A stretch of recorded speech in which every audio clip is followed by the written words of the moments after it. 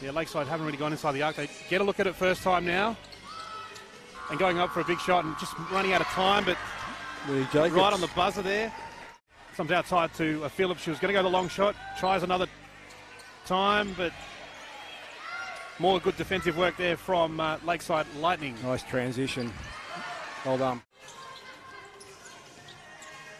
And Lanisha Padden on the court for the first time tonight for Joondalup Wolves. Nice layup there.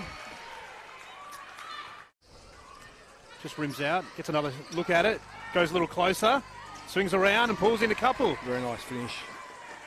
Chase down that. Great offensive. Also coming back into the game.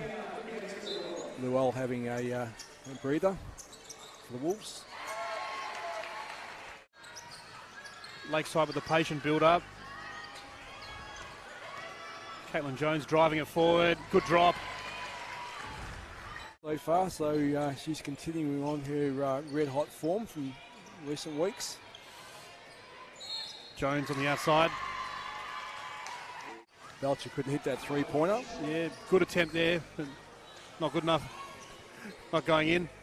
And bringing it down the other end, Caitlyn Jones. Good offensive game, but with those cheap hand fouls, she's had to sit for a fair portion of the game. So nice layup there from Caitlyn Jones.